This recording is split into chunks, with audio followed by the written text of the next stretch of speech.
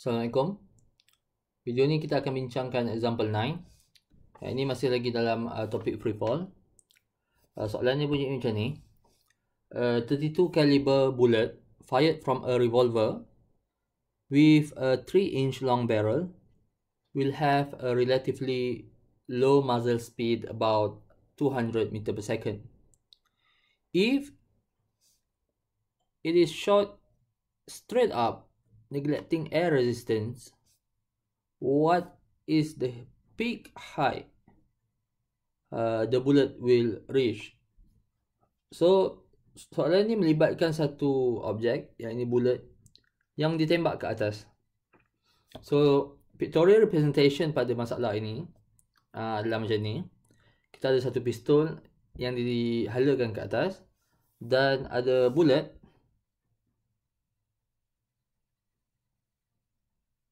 yang asalnya ada pada origin. Now, initially, dia kata, the muzzle speed is 200 meter per second.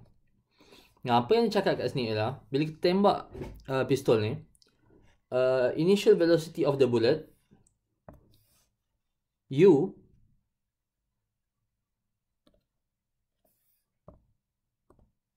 is 200 meter per second. That is positive 200 meter per second. Kenapa positif? Because upward. So, ini kita punya coordinate axis, y axis. Okay. If it is shot straight up, neglecting air resistance. So, kita tembak dia ke atas. What is the peak height the bullet will reach? So, bullet ini, dia akan bergerak ke atas sampai satu masa dia akan berhenti. So, itu yang dimaksudkan dengan peak height. So, ini kedudukan bullet tu di atas. Dan at maximum height,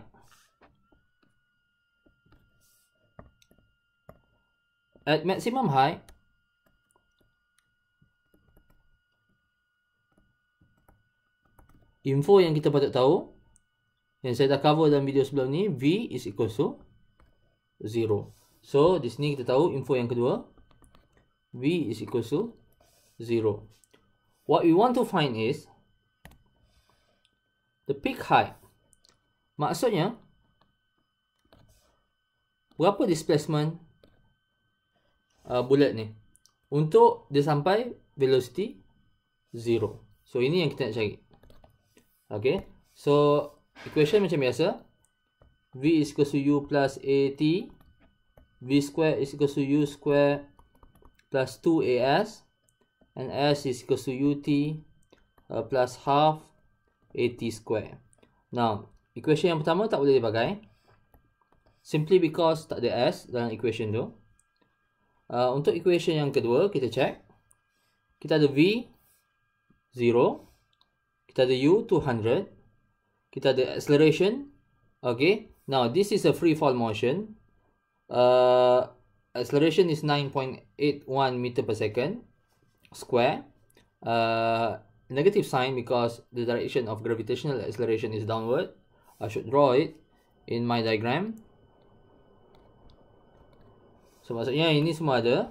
Manakala equation yang ketiga tak boleh dipakai kerana kita tidak ada value T. So, sebenarnya equation yang kedua ni, untuk case free fall motion, saya sepatutnya tulis V square is equals to U square minus 2GS. So, kita boleh masukkan info 0 square is equals to U square is 200 square minus 2 times 9.81 meter per second square times S. Okay, so we can solve this equation to find S. And the answer, S is 2038.74 meter. So that's the answer for the first question. Now, for the second question, how fast will it be moving when it returns to the height of the gun? So, kita nak cari velocity apabila bullet yang tadi naik ke atas dan kali ini dia turun balik ke bawah. So, setiap benda yang naik akan turun. Dia tak akan berada di atas selama-lamanya. Okay. So, tadi dia ada kat atas. Sekarang dia kembali balik ke bawah. Okay.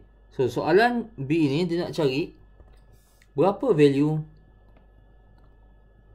V1. Okay. Berapa value V1? So, Vmax kosong. Sekarang ni nak cari value V1 apabila dia kembali pada origin. Okay.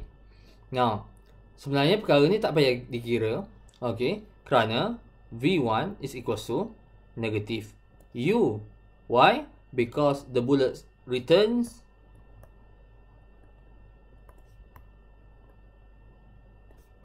to origin. However, sebabkan soalan ni mungkin melibatkan pengiraan yang mana kita perlu mengira dan membuktikan bahawa V1 is equal to negative U. So, kita boleh gunakan beberapa equation yang biasa. V square is equal to U square minus 2GS. Okay. Apabila bullet kembali pada origin, daripada diagram, kita tengok apakah displacement bullet ni. From this diagram, we can see that the displacement is 0 because the bullet returns to its original position. So, displacement is 0 in this case because bullets returns to origin. So, we want to find V. We have U. Okay. U is 200 and G is also a known value, 9.81 meter per second square. So, V square is equals to U square 200 square minus 2 times 9.81 times 0. So, automatically we can have V is equals to 200 meter per second. Now, disebabkan equation V square is equals to U square minus 2GS, kita squarekan V dia dan squarekan U dia, maka value kita akan dapat positif. Kerana value V tadi kita squarekan. Apa yang berlaku kat sini? Daripada diagram, kita dapati bahawa V1 yang kita cari sebenarnya bergerak ke bawah. So, saya akan tulis V1 is equal to negative 200 meter per second. Okay. So, itu jawapan dia. Why negative? Because the bullet is moving downwards. Ataupun, kalau you nak tulis 200 meter per second downwards pun, boleh. Okay. So, itu yang kedua. Yang ketiga, soalan C. How long will the whole trip take? How long maksudnya dia nak time. Time dari mana ke mana? Time daripada dia naik ke atas dan turun semula ke bawah. So, maksudnya time the whole trip take. Daripada bawah, origin, kembali balik kepada origin. Now, again, apabila bullet returns to origin,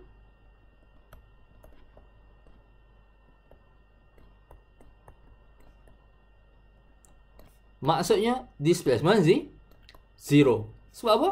Tengok saja dalam gambar, displacement kosong. So, itu info yang paling simple sekali dan itu hanya boleh kita nampak dengan melukis gambar. Okay, so kita nak cari time, displacement sudah ada.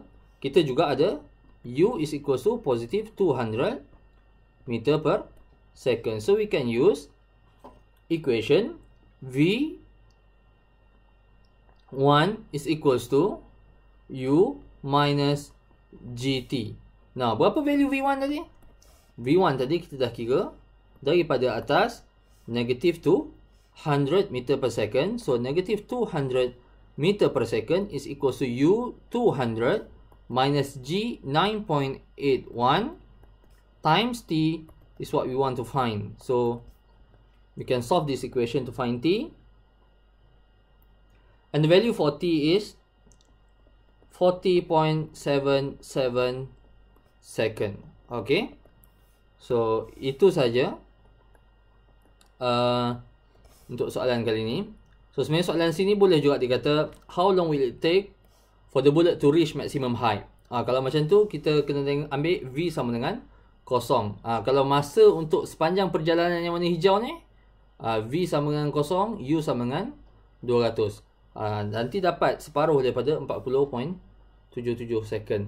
Okay, itu saja untuk video kali ni. So apa yang penting saya ni gambar dan list info, identify info.